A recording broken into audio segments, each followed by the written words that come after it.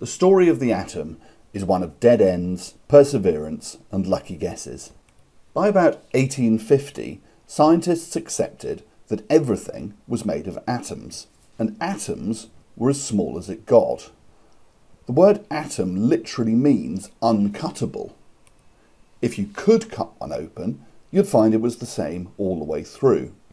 Trying to understand electricity led scientists to question this assumption.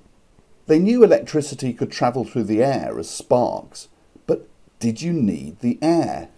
Around 1857, a German glassblower called Heinrich Geissler found that without much air, a high voltage could cause a glow.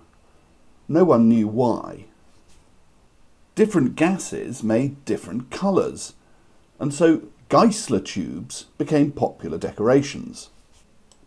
An English scientist called William Crookes found that if you sucked out even more air, a high voltage just caused a glow at one end of a tube. Again, scientists disagreed about what caused it.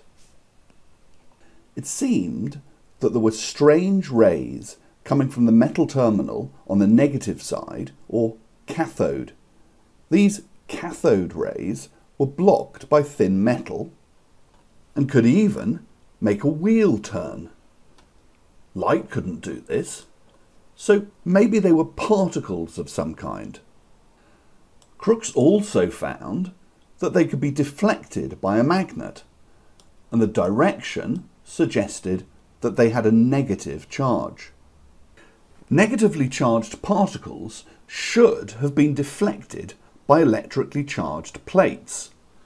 The British scientist J.J. Thomson tried and continually failed to make them do this, which was a real problem for the particle theory. It caused an ongoing dispute between British and German scientists about whether these cathode rays were particles or a kind of light. In 1895, the French scientist Jean Perrin showed that if you deflected the beam onto two very thin sheets of gold leaf, then they became negatively charged and repelled each other. This led Thomson to try even harder to deflect the rays using charged plates, and eventually developed a pump that could remove almost all the air and see the deflection that he'd predicted.